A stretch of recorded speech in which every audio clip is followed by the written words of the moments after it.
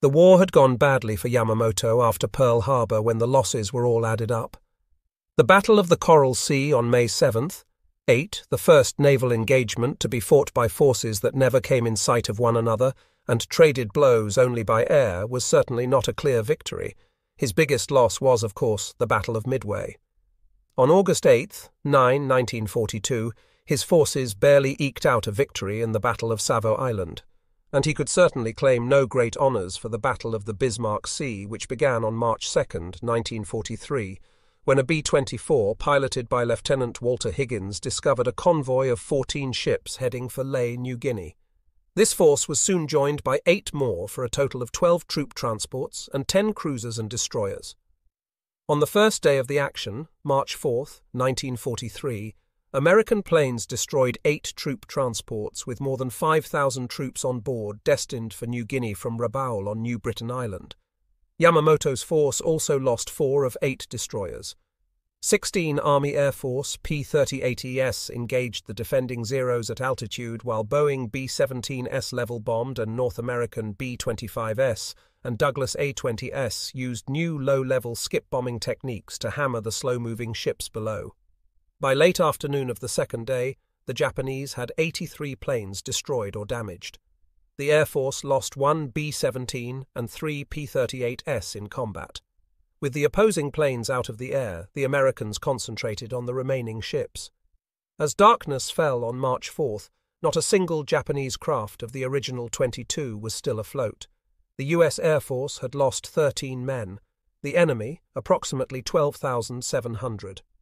Emperor Hirohito's displeasure at this latest loss was quickly relayed to Yamamoto, now based at the Great Fleet Base on Truk Atoll in the Caroline Islands. Knowing full well that the tide was turning badly against his forces, as he had predicted it would before the war began, he made a flight to Rabaul on April 3rd to bolster morale and make plans to retake the initiative in the air. On April 7th, under the codename Operation Waigo, he launched his pilots on a series of 100 to 200 plane raids against Guadalcanal and American bases in New Guinea. On 4 separate days, April 7th, 11, 12, and 14, a total of 486 Japanese fighters, 114 carrier-based bombers, and 80 land-based attack planes took part in missions against American forces. Each time aircraft took off from Rabaul, Yamamoto stood beside the runway, dressed in dress whites, and waved his cap in farewell. The Japanese claimed that 134 American planes were shot down during those 4 days. The Americans reported only 25 lost. The Japanese reported that only 42 of their own planes were destroyed in combat, whereas American pilots claimed they had bagged 51 of the enemy. Late in the day of April 13th, when the last Japanese stragglers limped in, the message was sent from Rabaul by Vice Admiral Tomoshiga Samejima, the commander of the 8th Air Fleet, announcing Yamamoto's intention to visit the forward bases at Bougainville on the 18th. On the 17th, Yamamoto had lunch with Lieutenant General Hitoshi Imamura, commander of the ground forces at Rabaul. Imamura, who had barely escaped death in the air 2 mouths earlier on a similar flight to Bum on the southern tip of Bougainville, advised Yamamoto not to go. Rear Admiral Takagi Joshima, a longtime friend of Yamamoto's, flew in to plead with his superior not to expose himself to a possible aerial ambush. He called the trip madness and an open invitation to the enemy because of the proximity to American air bases. Admiral Jisaburo Ozawa, Commander-in-Chief of the Third Fleet, also objected and offered to send a great number of planes to accompany Yamamoto. Yamamoto was grateful for this expression of concern, but would not change his plans. If the weather was good, he would go. Despite glowing reports of the great losses to the Americans and minor losses to his own forces, he realized the power of the Americans to stop his forces was growing stronger each day. His resources were spread too thin. He cancelled Operation Waigo, recognizing that he could not sustain the effort any longer. He had lost many experienced pilots in the Battle of Midway and subsequent engagements. The replacement pilots were inexperienced, and their morale was sagging. He felt it was his duty to visit the units at Balal, Buin, and Shortland Island, and encourage them to greater valour in the name of the Emperor. A personal appearance was necessary to prove to his men that he had confidence in the ultimate outcome. Yamamoto was a striking figure in his white uniform. He stood out in sharp contrast to the dark green service uniforms worn by his men in combat. However, on April 18th, he chose not to wear the white uniform and emerged from his quarters wearing the green. Accompanied by Chief of Staff Matome Ugaki, he went by staff car to the airfield on the east side of Rabaul, where two Mitsubishi G-4M land-based attack planes of the 705th Naval Air Squadron, Kokutai, were waiting. Yamamoto boarded the first plane, No. 323, with the fleet medical officer, Rear Admiral Rokuro Takada, Commander, Kurio Toibana, a staff officer, and Commander, Nonoru Fukusaki, an aide. Fleet Warrant Officer Takeo Kotani was the pilot, Chief Flight Seaman Akiharu Osaki, co-pilot. There were 5 other crewmen aboard.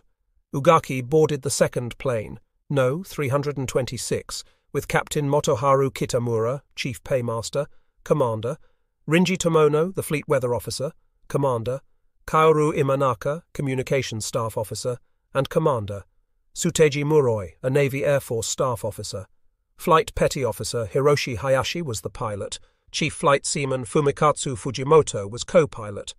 There were also 5 aircrewmen aboard Num 326. The 2 Mitsubishi G-4M attack planes, called Flying Cigars by the Japanese and Bettys by the Americans, took off precisely at 6 a.m. Immediately following were the 6 Model 32 Zeros of the 204th Naval Air Squadron, led by First Lieutenant Morisaki.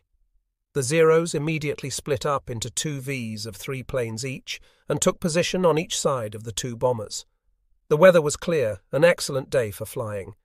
The bombers climbed to 6,500 feet, the fighters slightly higher.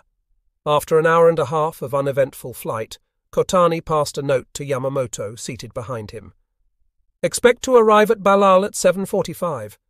In the other bomber, Ugaki was dozing. Hayashi noticed that his plane was vibrating slightly because an antenna pole had come loose and was shaking in the wind stream.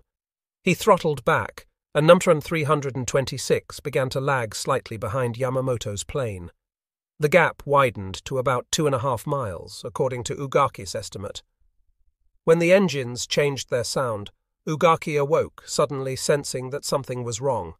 He recalled, "Suddenly Hayashi, at the controls, saw a red tracer flash past. Tanimoto, an observer crew member, jabbed Hayashi on the shoulder and shouted, 'Enemy aircraft!' Startled, Hayashi glanced up and saw a P-38 flash by overhead. He jammed the throttles to the stops, pushed the control wheel forward, kicked right rudder, and headed toward the sea. The lead bomber, still flying about 2.5 miles to the right, had also nosed down toward the jungle treetops. It slowed down noticeably and began to spurt black smoke and flames. Ugaki shouted to the pilot Hayashi, "Follow plane number 1! Follow plane number 1!" Hayashi ignored Ugaki's plea. He took violent evasive action and continued downward, headed out to sea. The lead plane could no longer be seen. A tall column of black smoke began to rise lazily out of the jungle. Hayashi, now over the ocean, was being pursued by a P-38. He was skimming about 100 feet above the wavetops when he suddenly lost control. Number 326 plunged into the water off Moila Point at the southwestern extremity of Bougainville Island. Warrant Officer Kenji Yanagiya, pilot of one of the 6 Zeros assigned to accompany the 2 bombers, was honored to be selected to fly cover for the famous admiral. He had been flying combat in the theater since the previous October and had about 100 missions in his logbook. His plane and the other Zeros were equipped with a 20mm cannon and 7mm machine guns. Like the other Zeros, his had no radio because the pilots had elected to take them out to lighten the aircraft. There was no way they could communicate with the bombers except by hand signals or wing wagging. The pilots were not briefed to expect any interception from American fighters. It was to be a routine escort flight, and the Zeros were to fly about 1,500 feet above and behind the 2 Bettys to the destination. Yanagiya's element of 3 Zeros was to the right of the bombers. His flight leader belatedly saw the P-38s attacking and immediately dove toward them. They made one pass at a P-38 and zoomed upward to try again. As he climbed, Yanagiya saw Yamamoto's bomber smoking and heading for the jungle. The other was heading for the ocean. Yanagiya believed that he and the other Zero pilots were delayed in seeing the Americans begin their attack because they were accustomed to looking skyward. They did not think the P-38s would be climbing from a lower altitude.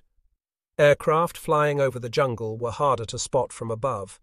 Yanagiya was separated from his element and flew toward Shortland Island. He stated he saw a P-38 in level flight at about 9,000 feet and attacked. The P-38 did not burn, but white vapor, probably gasoline, poured out as his bullets scored. Yanagiya zoomed past the P-38 and did not see it go down. He did not make a second attack and would not say that he deserved credit for an elimination. Yanagiya did not know until 1988 that one P-38, piloted by Lieutenant Ray Hine, did not return to Guadalcanal. Yanagiya turned back toward Buin and made a pass over the field, wagging his wings. He fired a few bursts from his guns to signal the encounter to ground personnel. Apparently they already knew he was the last to land. Of the 6 Zeros, one made an emergency landing at Shortland Island. Its difficulty, whether from battle damage or aircraft malfunction, has never been ascertained. Yanagiya stated in a 1988 interview that not only were none of the 6 Zeros shot down, but none of the 5 that landed at Buin had any combat damage. He made no statement about the 6th Zero that landed at Shortland. The flight leader made his report to the airbase commander at Buin and the 5 Zeros, and presumably the one at Shortland were ordered to return to Rabaul about 2 hours later. The Zero pilots reported 3 P-38s were shot down. However, no Japanese pilot confirmed the termination of any other pilot. Yanagiya recalled that the Buin airfield had always been noted for the great clouds of dust that swirled around when aircraft took off and landed. In order to get ready for the expected arrival of the Commander-in-Chief, the Buin airfield commander had ordered all hands to participate in a massive cleanup of the runway. Officers and men worked all night. When the Zeros came in to land, the pilots were surprised to see the base's entire garrison standing at attention in spotless dress uniforms along the freshly cleaned runway. Replying to questions at the Yamamoto retrospective in 1988, Yanagiya said he was convinced that the Americans knew who was flying in the lead plane and that the attack was deliberate, not an accident.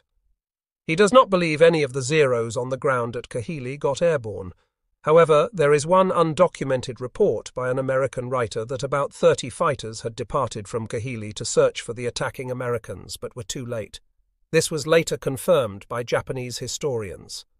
Unknown to the Americans until many years after the war, there were 3 survivors of Namtoa 326, the second attack bomber containing staff members after it smashed into the sea off Moila Point, Vice Admiral Matomi Ugaki, Chief of Staff of the Combined Fleet, Petty Officer Hiroshi Hayashi, Chief Pilot, and Rear Admiral Motoharu Kitamura, Chief Paymaster, Combined Fleet. Ugaki kept a diary, later published in Japan under the title Sensoroku, in which he recorded his traumatic experience that day. His entry for April 18th, written several months later, was extensive, but because Ugaki was still hurting badly when he wrote it, his account is inaccurate and exaggerated.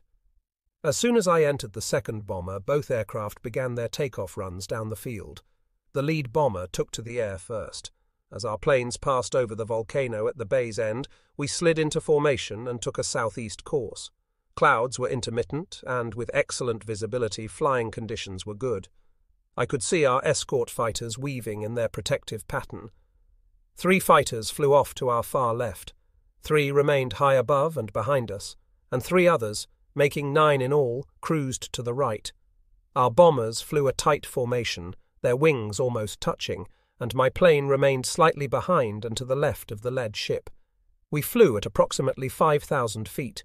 We could clearly see the admiral in the pilot's seat of the other bomber, and the passengers moving within the airplane.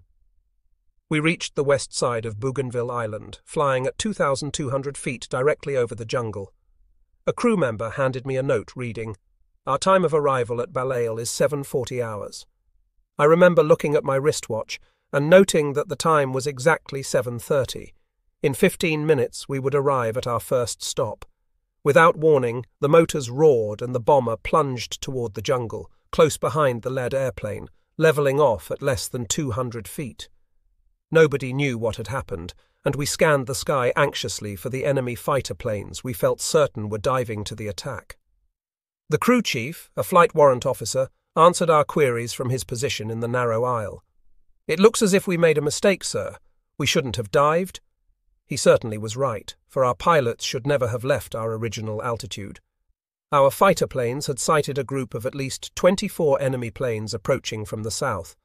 They began to dive toward the bombers to warn them of the approaching enemy planes. Simultaneously, however, our bomber pilots also sighted the enemy force and, without orders, raced for low altitude. Not until we had leveled off did our crewmen take their battle positions. Screaming wind and noise assailed our ears as the men unlimbered the machine guns. Even as we pulled out above the jungle, our escort fighters turned into the attacking planes, now identifiable as the big Lockheed P-38Es. The numerically superior enemy force broke through the Zeros and plunged after our two bombers. My own plane swung sharply into a 90-degree turn. I watched the crew chief lean forward and tap the pilot on the shoulder, warning him that the enemy fighters were fast closing in.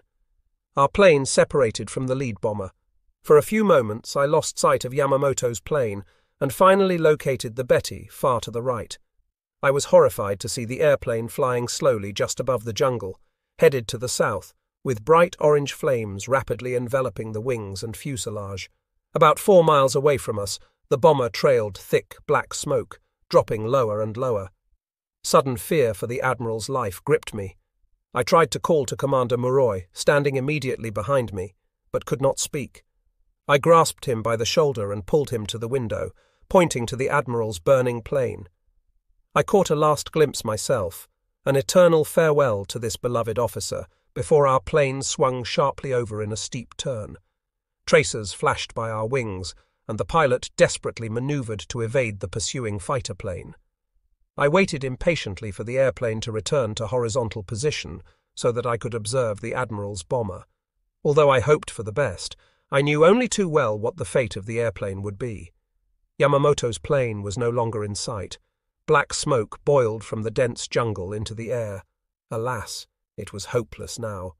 Even as I stared at the funeral pyre of the crashed bomber, our own plane straightened out from its frantic maneuvering and at full speed raced toward Moyler Point.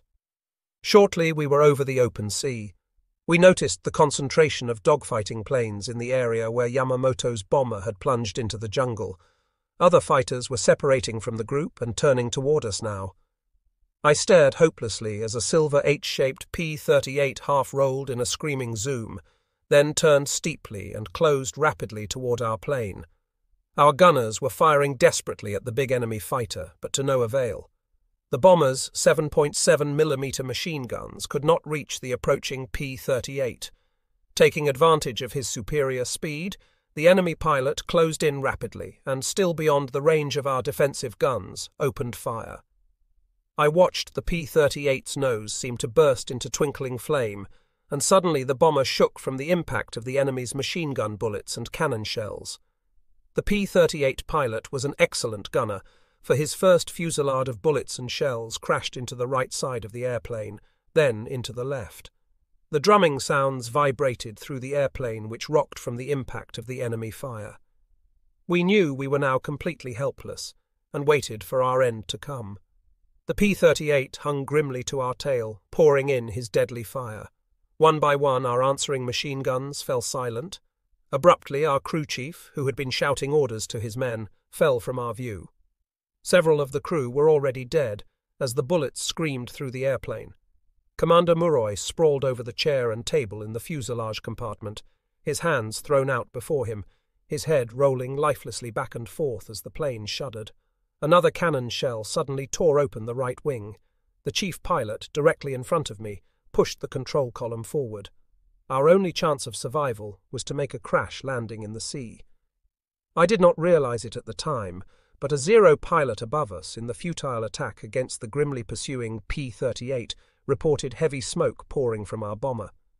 Almost into the water, the pilot pulled back on the controls to bring the airplane out of the dive, but he could no longer control the aircraft.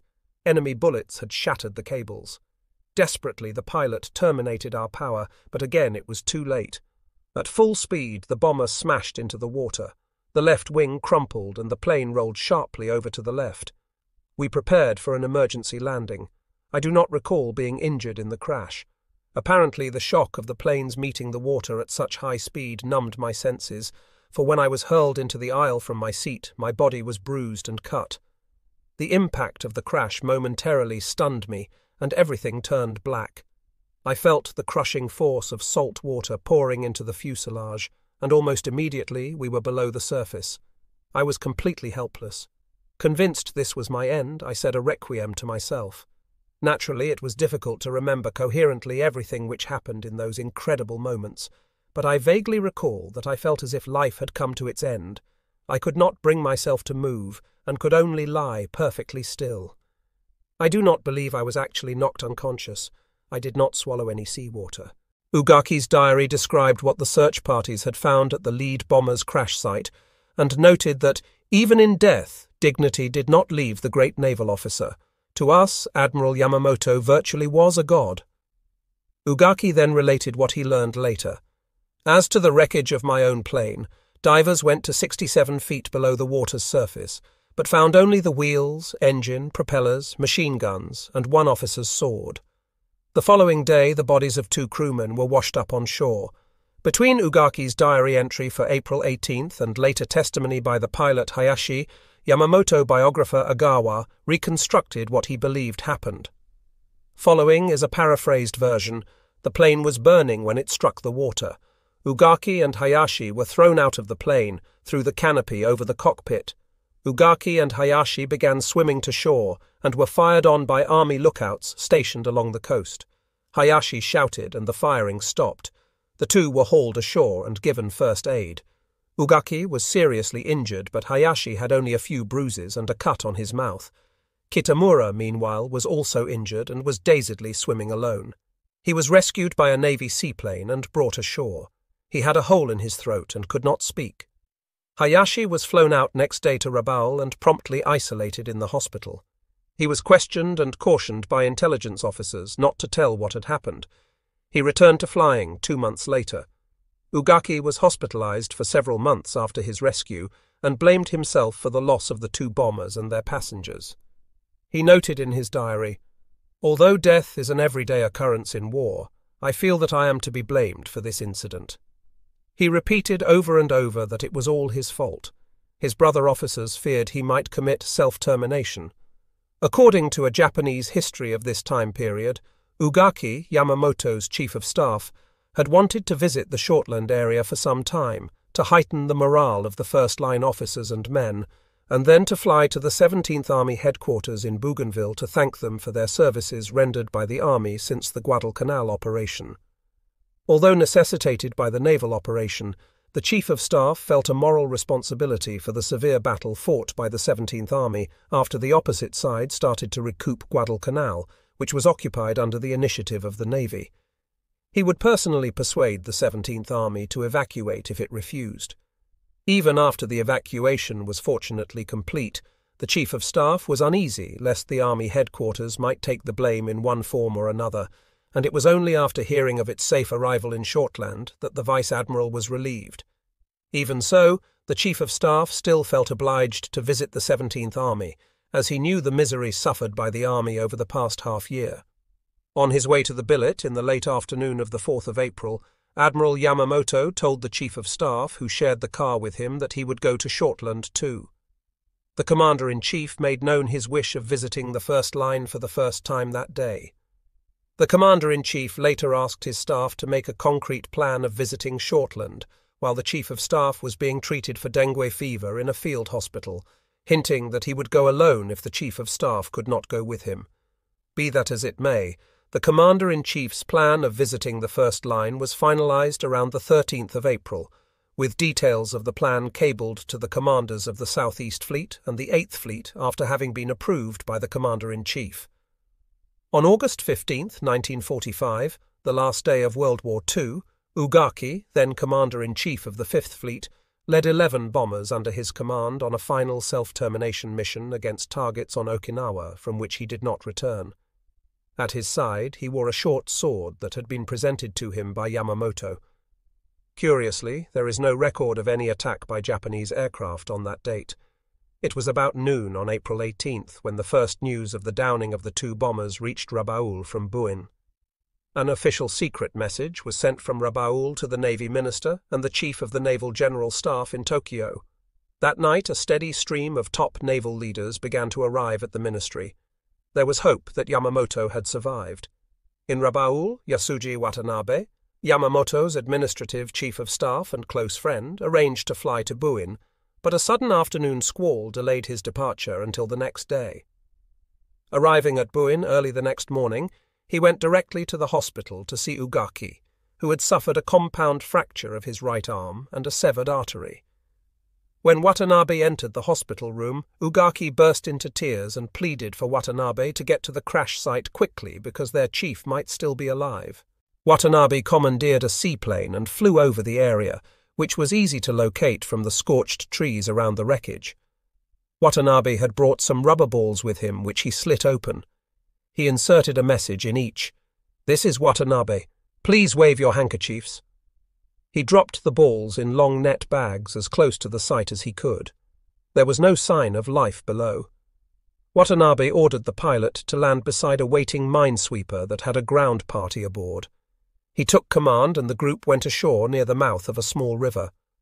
All that day the searchers chopped their way through the jungle until Watanabe called a halt at midnight. Meanwhile, another group had set out on land from Buin, and they too could not reach the spot before dark. An Army road construction gang led by Sub-Lieutenant Mitsuyoshi Hamasuna was closer to the scene. They had seen the dogfight and an airplane go down. They had cheered because they thought the black smoke coming out of the jungle was from an American P-38. Hamasuna received orders by radio to form a search party and proceed to the wreckage. They set out immediately on the afternoon of April 18th, but had to give up when darkness came. The following day they tried again and found the wreckage of the lead bomber. From an extensive report filed by Hamasuna afterward, Agawa describes the scene. The wings and propellers had survived, but the massive fuselage had broken just in front of the rising sun mark, and the section extending from there to the cockpit was a burned-out hulk. Deceased bodies were lying about the wreckage. Among them was a high-ranking officer. He sat as though abstracted, still strapped into his seat amidst the trees. He had medal ribbons on his chest and wore white gloves. His left hand grasped his sword, and his right hand rested lightly on it. His head lolled forward as though he was sunk in thought, but he was no more. This officer was the only one who had been thrown out of the plane in his seat. Hamasuna realized that this was Yamamoto. He searched through the corpse's pockets and found a diary and copies of some poems. In a letter sent to Japanese historian Shingo Suzuki in 1986, Hamasuna provided a sketch of the positions of the bodies and added, "I found Admiral outside fuselage sitting on the cabin seat, seat's belt on, as if he's still alive. Holding sword straight between his thigh and jaw, held the hilt of the sword firmly with his head a little drooped, eyes closed. After 40 years my recollections become somewhat faint, but I can say with confidence about how each body was. I always talk truth, as I trust this is the way to repay the spirit of Admiral Yamamoto." What seems to have impressed itself most strongly on Hamasuna and his men, Agawa reports, was the thick wad of white toilet paper and the clean white handkerchief that emerged from Yamamoto's pockets. The rank and file at the time suffered from an extreme shortage of, among other things, toilet paper. As one of the search party said, "You get to use good paper when you get to be commander-in-chief." Suzuki also reported that Hamasuna found no machine guns in or around the lead bomber's fuselage. Normally 3 guns were installed. Flight Petty Officer Hiroshi Hayashi, the pilot of the second bomber, told Suzuki that because his plane would be overweight on the flight to Buin, he left the extra ammunition drums at the base in Rabaul to lighten the load. Consequently, if there was any ammunition on board, there was probably only 1 ammunition drum for each gun. "After that is used up," Hayashi said, "only thing we can do is just escape." If that is true, Suzuki wrote Barber, they had only little ammunitions for their guns, and this is the reason why they could not fire against you. Kenji Yanagiya, in a 1988 interview in Tokyo, stated that he believed the two Betty bombers carried the standard crew, which included a tail gunner and two side gunners. Hamasuna's men set up camp around the wreckage and made a temporary shelter for the 11 bodies. On April 20th, the bodies were carried out to the coast, where Watanabe met the group and had Chief Medical Officer Okubo reportedly make a preliminary examination. The bodies were transported to Buin, where autopsies were performed on only 5 of the bodies, including Yamamoto, by Lieutenant Commodore Gisaburo Tabuchi, Chief Medical Officer at the Buin Air Base. Presumably, the other bodies were too badly burned to be autopsied.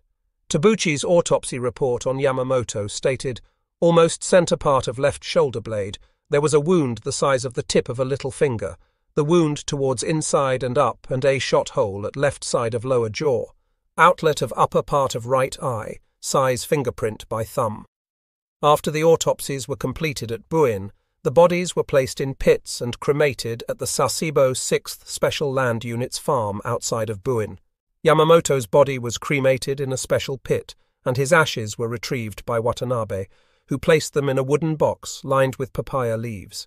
The ashes of the others were also collected, and earth mounds were erected over the pits. 2 papaya trees were planted beside Yamamoto's mound. Watanabe returned to Rabaul on April 22nd with the ashes of all the men in the lead bomber. Yamamoto's death was kept a secret even from the units at Rabaul. His ashes were flown to Truk and placed aboard his flagship, the Musalu. Just as the mission was to become controversial among the American pilots, so did the time of death for Yamamoto among Japanese historians. If he survived the crash for even a few hours, the blame for not making a greater effort to get to the scene of the crash would be laid on the units at Buin.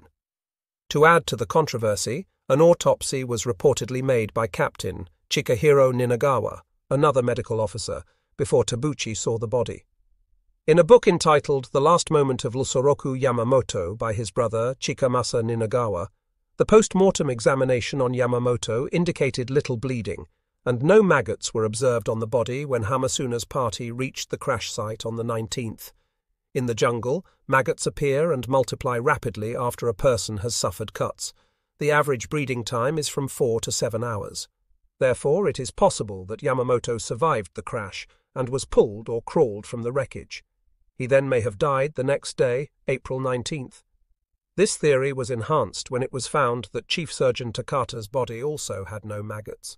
There were marks on the ground that indicated he might have crawled a few feet on the ground toward Yamamoto. It was speculated that Takata may have placed Yamamoto still alive in the seat and then died. Takata's body was found spread eagle, face up, about 15 feet from Yamamoto. Biographer Agawa comments, based on Hamasuna's report, none of the bodies was Magotti yet, but their faces were all swollen and puffy except Yamamoto's, which was relatively presentable. Odd though this may seem, it is apparently the truth. It was to give rise to all kinds of speculative legends in later days, that Yamamoto had looked as though he was still alive, that he had in fact been alive, but had committed self-termination after leaving the plane, that his eyes were wide open and staring, that he was in such and such a posture. These spread still further and took still more elaborate forms after the war.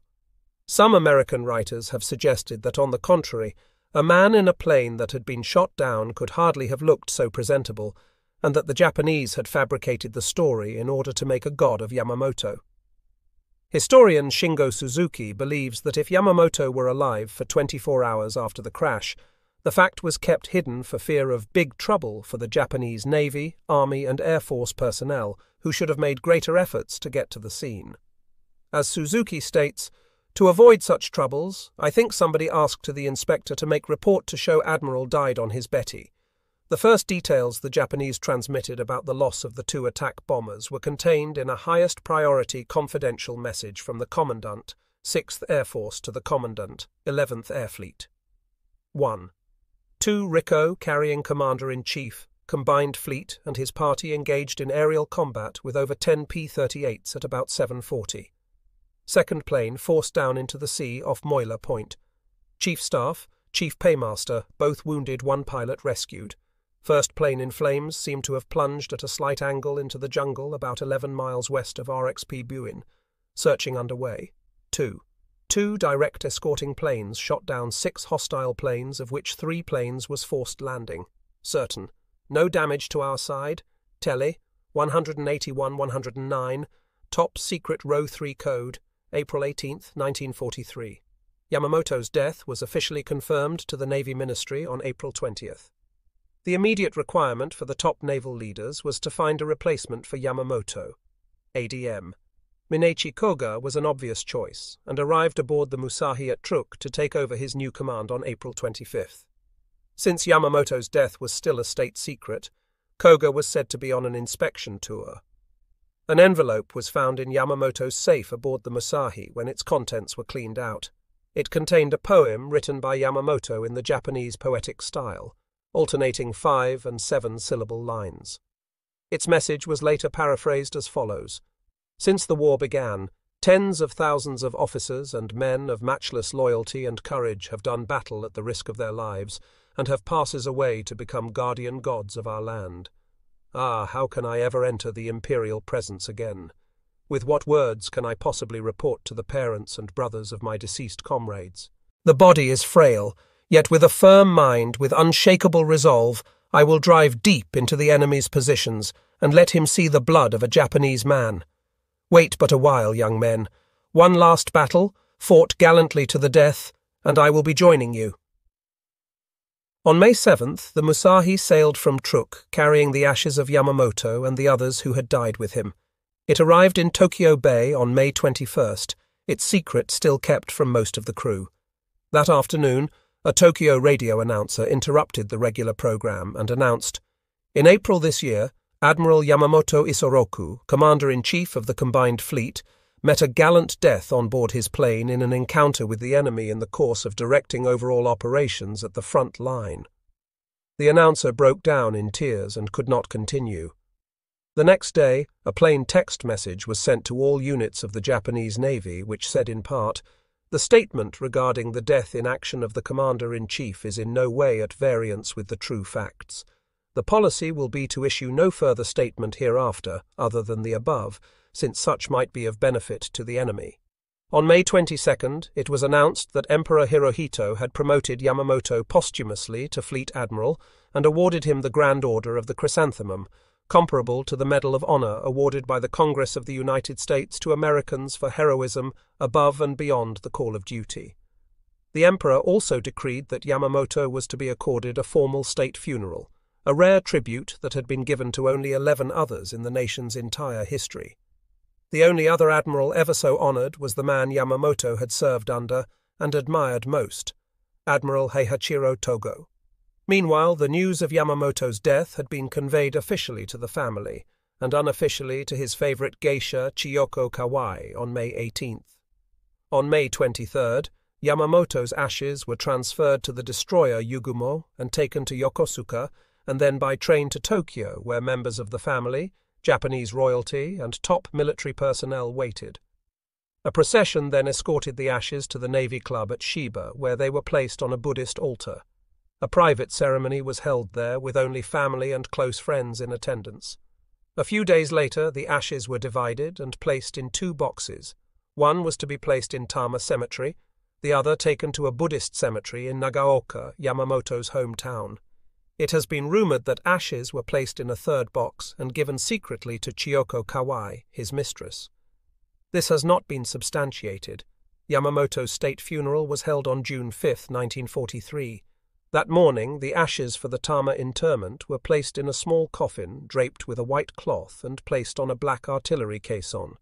The procession, led by a naval band playing Chopin's funeral march, proceeded slowly to Hibiya Park near the Imperial Palace in the center of Tokyo.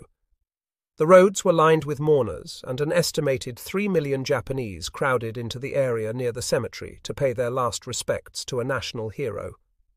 When the funeral was over, the small coffin was taken to Tama Cemetery, and the urn was placed in a grave next to Admiral Togo, Yamamoto's hero and superior officer during his early Navy service.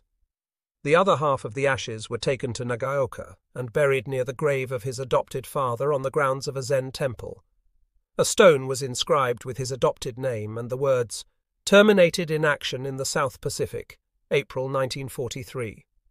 In December 1943, a full-length statue of Yamamoto was erected at the Kazumigura Flying School, where he had been stationed as deputy commander and learned to fly. After the Japanese surrendered in 1945, General MacArthur ordered all military statues destroyed throughout Japan. Yamamoto's statue was cut in half and dumped into a nearby lake.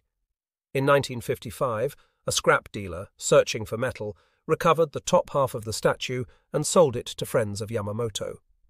Funds were raised, and it was placed on a stone pedestal in the middle of a small memorial park in Nagaoka. The other memorial in Tokyo was carefully polished every day for years by Yamamoto's old friend Yasuji Watanabe. Neither Lanfier nor Barber flew any more missions from Guadalcanal after April 18th. Both returned to the 339th headquarters at Noumea a few days later, and were immediately given 10 days rest leave. They flew to Auckland, New Zealand, with Brigadier General Dean C. Strother, operations officer for the 13 Fighter Command. The three, joined by J. Norman Lodge, senior Associated Press war correspondent in the theatre, played golf almost every day. To Barber's surprise, Lodge seemed to know most of the particulars about the mission and kept asking if he and Lanfier would verify certain details that he presented to them. Barber does not know where he got the basic information. It was possible that he had first heard about it on Guadalcanal or at other air bases he had visited in the South Pacific. As we played, Barber recalled, he would talk about the mission, give us some fact, then ask, "Is that about right?" We would agree, or if he was incorrect on details, we would correct him. He knew generally about every detail of the mission. I believe that enough information was known so that any reporter could have found out the general details from anyone on Guadalcanal. Lodge would have had no problem gaining information from many sources. While on the golf course, Barber talked to Strother and Lanfier when Lodge wasn't listening and said, "I've been wondering how they ever got a mission report together to send to higher headquarters." Barber said Lanfier replied, "Don't worry about it, Rex. I went over to the ops tent that evening and wrote the report. I also helped write our citations for the Medal of Honor." 2. General Strother verified this statement by Lanfier in a conversation with Mitchell and Barber at a squadron reunion in Colorado Springs in 1986. Barber was stunned. He and Lanfier were good friends and had helped each other out of aerial scrapes several times in the months they had flown together. Barber knew that Lanfier was very ambitious and anxious to make a name for himself. He recalled how on Fiji in the summer of 1942, Lanfier said he had talked his way onto a B-17 bombing raid against Truk as a waist gunner. Lanfier said he shot down a Zero. It was learned later that the crew of the B-17 refused to confirm this elimination. However, Lanfier claimed it as his first victory over a Zero. Lieutenant Colonel Henry Viccellio, the squadron commander at the time, was furious at Lanfier for risking his life on a mission at a bomber crew position that a corporal would normally occupy. He censured Lanfier severely for risking his neck when the government had spent much time and money on his training. A couple of nights later, Tom and I were sitting in front of our quarters having a drink. Barber said, "I asked him why he risked his life and his value to the Air Force for a mission like that. He laughed and said, 'Rex, you are here because you are patriotic.' Well, I am here because I am patriotic too, but I have another reason. I want to be President of the United States, and I am going to stake my life on a war record that will allow me the opportunity to do just that. If my attempt for this record costs me my life, so be it." I looked at him and could see he was really serious. "Don't laugh at me," he said. "Look how many people have already done this." He cited Presidents Grant and Teddy Roosevelt as examples and said, "I'm going to do the same thing later on Guadalcanal." Tom flew every mission he could. At that stage of the war, we didn't encounter many enemy aircraft, so that none of us could run up a lot of aerial victories. Most of our targets were on ground support missions, bombing enemy troops dug in on Guadalcanal, freighters and supply ships, interspersed with a few reconnaissance missions. Tom flew every mission he could get on. Make no mistake, he was a good pilot. The Yamamoto mission was a must for Tom if he were to get a record that would get him national notice. Barber's suspicions about Lanfier's motivations were magnified after the revelation about writing the intelligence report, and he wondered what the report said. He never saw it until the late 1950s, when many World War II records were declassified. "If I had known then what I know now," he told the author, "I would have objected strenuously, especially after Tom told me he had helped write the report." Lodge, a veteran reporter, knew a story when he had one. On May 11th, he datelined it from an advanced Pacific base and submitted it to Navy censors. If approved, it was to be sent collect to his office in San Francisco. He reported in the terse, pithy newswire style of that era. Japanese admiral who boasted he would make peace in the White House has been shot down in a bomber plane nearing Kahili. According to information believed to be correct paragraph, the magnificently executed maneuver took place April 18 with Captain Thomas G. Lanphier or Lieutenant Rex T. Barber Culver, or getting in the shot that sent the plane down in flames. Paragraph Lanphier, son of Colonel Thomas G. Lanphier, lists Detroit as home and Barber been recommended for Congressional Medal of Honor for exploit, which one most daring raids made this war paragraph intelligence had trailed Yamamoto for 5 days. Finally sending information 2 bombing planes would take off from certain field Kahili-bound stop Lanphier Barber with escort led by Major John W. Mitchell Enid, misleft on 410-mile all-water route to point interception, which exactly at time place. We flew entire distance about 10 to 30 feet above water. Unquote, Lanphier said, "Requote Barber and myself were going in to attack, while Major Mitchell others gave us protecting umbrella. Stop, we spied enemy with 6-0 escorts about 3 miles from Kahili stop, immediately started getting altitude, came in on them at 4,500 feet stop. We ran parallel to enemy, then swung right through to the attack. One bomber nosed down, other took upward course. Both in acrobatic set maneuvers with diving turns, stop zeros. Dropped belly tanks came after us. Stop I saw, I could not get bomber on initial run. So turned my plane up into zeros. Stop first plane exploded. Other badly hurt as I fired bursts in passing stop reaching 6,000 feet. I nosed over and caught bomber at treetop height. Stop I fired long burst and wing bomber flew off. Burst into flames, fell into trees. Stop by now, zeros were frantically chasing me. Stop I had disadvantage, being lower altitude, so hedge-hopped over trees, kicking rudders, slipping, skidding, with tracers flying all angles past my plane eye. Finally outran them, but caught 2 7.7 slugs in horizontal stabilizer. Stop Barber went for other bomber, but overshot it on his initial dive stop, whipping back with plenty of zeros on his tail. He caught the bomber in his second run and destroyed it. Stop it too, fell in flames, stop sky now. Veritable hell of zeros which had taken off from Kahili as Barber shot bomber.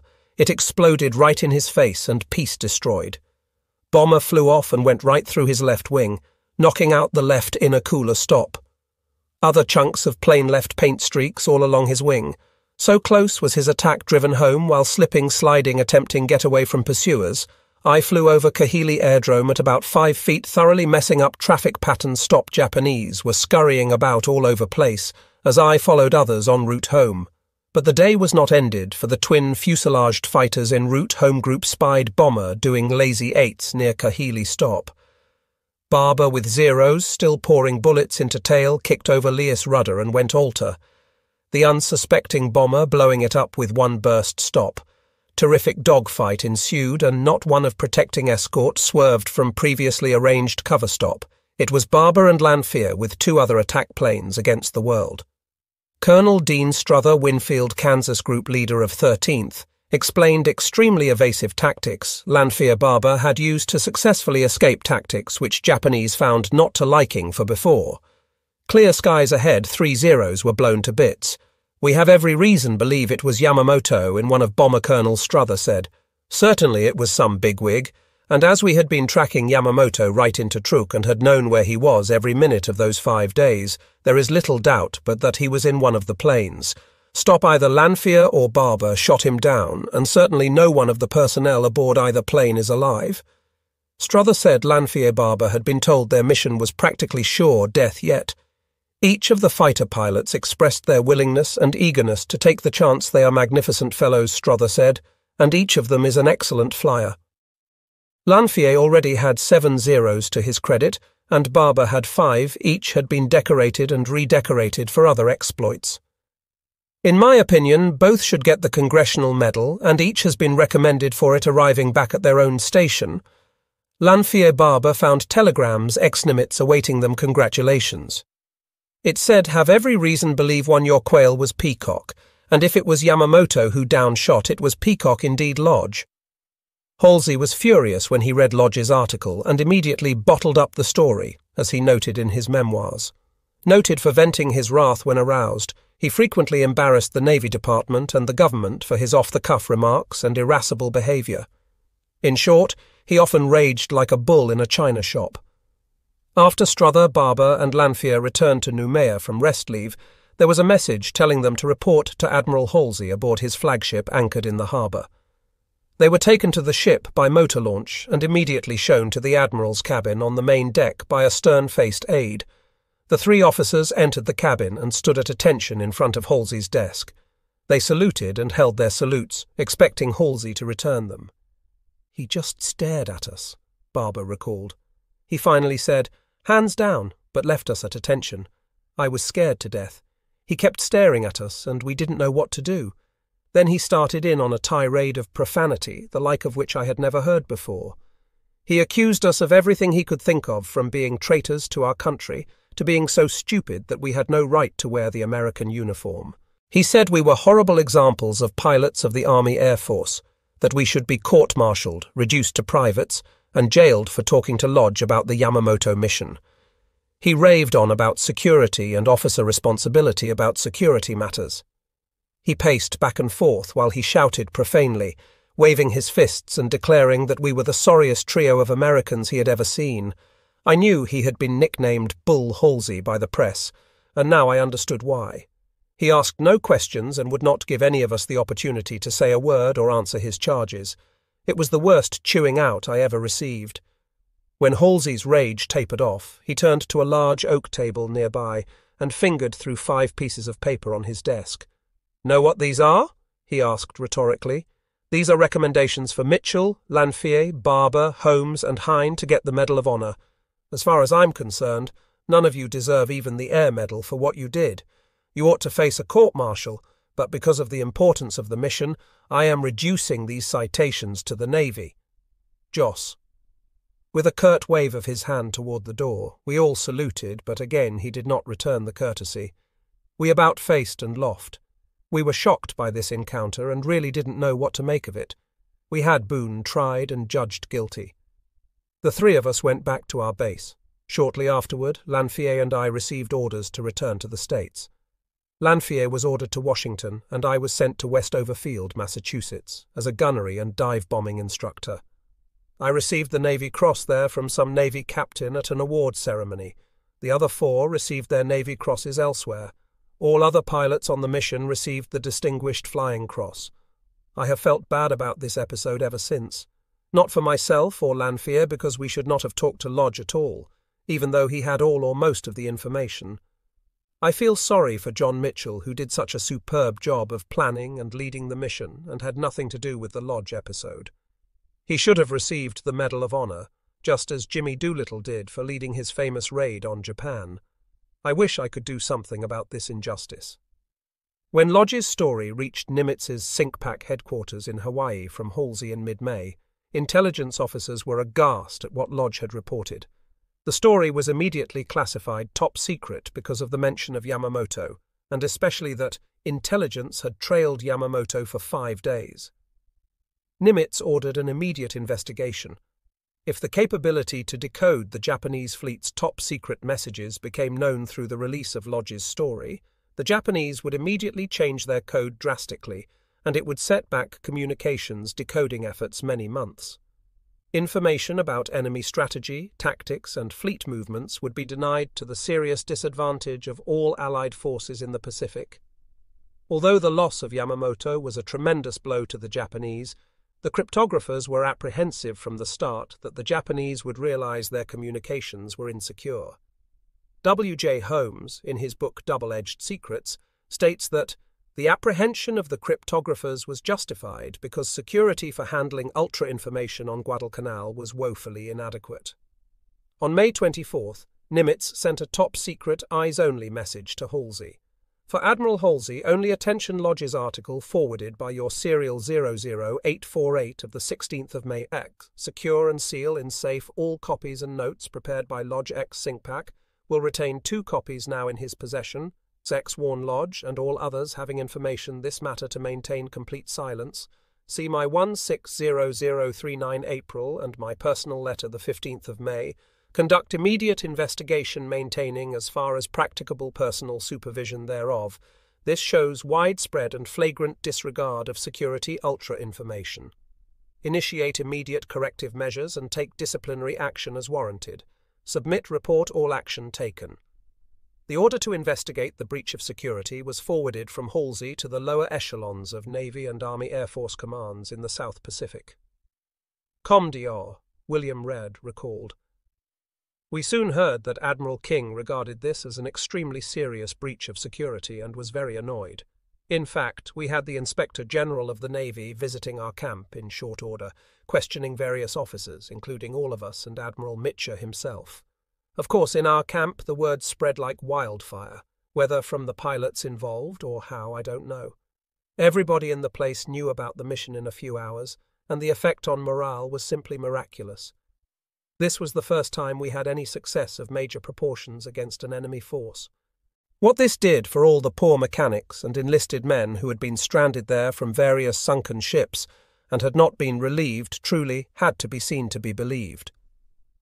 On May 30th, Admiral Mitcher reported the results of his investigation in a most secret letter to Admiral Fitch, his immediate superior.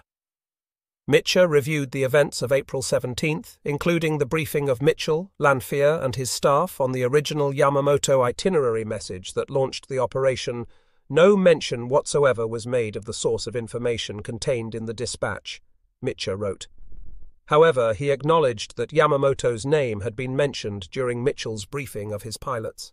After the mission, Mitcher reported, "The officers returning were briefed in a routine manner with only Lieutenant Colonel E.L. Pugh, USMC, Lieutenant Colonel H. Viccellio, Army Air Forces Major J.P. Condon, USMC, and Captain W. Morrison, Army Air Forces, a United States Army Forces in the South Pacific Area representative present." According to Captain Morrison, the only reference made concerning the enemy naval officer concerned was a remark, believed to have come from Captain Lanphier, that idiot won't dictate any peace terms in the White House. Mitcher then assured his superiors that the action report treated the strike as a routine fighter sweep. He added, "No evidence has been unearthed which would indicate that any information concerning this strike was passed to newspapermen directly or indirectly." It is interesting to note that of all the 15 surviving pilots on the mission, the only one who ever said he was debriefed by anyone was Lanphier. He said later that he had reported his actions on the mission to Viccellio, McGuigan, Morrison, Pugh, and Condon. None of the other pilots, including Mitchell, Barber, or Holmes, was ever asked for their input. This was confirmed in a most secret letter from Admiral Aubrey W. Fitch to Halsey. Fitch acknowledged that the action became generally known throughout the greater part of the South Pacific area. While Yamamoto's name was mentioned in the briefing of the pilots, no mention was made of the source of the information. In view of the stake of this mission, it is considered that mentioning of this name to the participants of the strike was to ensure its fulfillment. He explained further, the leakage of information to other military personnel was due to the over-exuberance and abandonment of secrecy of the personnel who participated in this flight due to their intoxication with its apparent huge success. This is considered normal reaction coupled with any outstanding achievement, and in the major theatre of operations where personnel are relatively isolated, it is very difficult to suppress. The results of this strike were therefore generally known in military circles. Enclosure C discloses that only one member of the strike force Lanphier was interviewed. The remaining members were not available. While it is not known whether interviewing the other members of the strike force would disclose any additional specific information, it is the opinion of Commander Aircraft, South Pacific, that collectively, the pilots on this mission were indirectly responsible for the knowledge of this information being widely disseminated. Subject to the foregoing, every effort was made by persons of responsibility to withhold the military information under discussion from unauthorized personnel, and that there is no evidence brought forth to show. that any military personnel gave direct information or notes to any members of the press or those closely associated with the press, nor knowingly discussed the action with the knowledge or expectation that it would reach the press. Colonel H.J. Mitchell, commander of the Fleet Marine Force on Guadalcanal, was required to submit a report. He said that none of his personnel knew about the strike beforehand. However, immediately after the strike, it was common gossip and common knowledge that an important mission had been successfully accomplished, and it was commonly rumored that important Japanese personnel had been shot down. It was common gossip after the strike that the mission had been accomplished as a result of an intercepted Japanese message. He denied that any of his pilots had discussed the matter with the press, but listed the names and ranks of 76 pilots who had heard about the mission. Lieutenant General Millard F. Harmon, commanding all Air Force units in the South Pacific, reported to both Fitch and Halsey that he had called in all officers assigned to the mission who were then still available on New Caledonia. These officers were as a group and individually admonished by me for having in unauthorized manner discussed phases of this operation subsequent to its accomplishment. They were thoroughly enjoined to exercise due care in the future in regard to safeguarding military information. No inquiry was conducted by me as to the transgression of any particular individual, and they were informed that for the purpose of this talk they were all considered guilty. I subsequently had a similar talk with Brigadier General Dean C. Strother and directed him to contact all those officers remaining in the area whom I had not myself personally contacted and see that they received similar admonitions and instructions. Major General Nathan F. Twining, commander of the 13th Air Force, also had to report the results of his investigation of Army Air Force personnel still in the area who might have known of the mission and revealed it to unauthorized persons. His report was also negative. However, Colonel Vicellio stated that after landing, on return from the mission, the participants were congratulated by a large number of personnel who apparently had knowledge of the purpose of this mission. Twining added that the mission had been discussed quite openly at a subordinate base by a large number of people and that the action was common knowledge there. Brigadier General Dean C. Strother was also requested to make a written statement. He acknowledged that in Auckland he had met Norman Lodge, who was already in possession of the salient facts as far as I knew them, and I discussed the mission with him. Mr. Lodge wanted to get the story released by Commander, South Pacific Area, and I explained to him that this mission was not a story and probably would not be released for security reasons. I gave him no authority to quote any member of my command or myself, and no authority to submit the results of our discussion as an interview.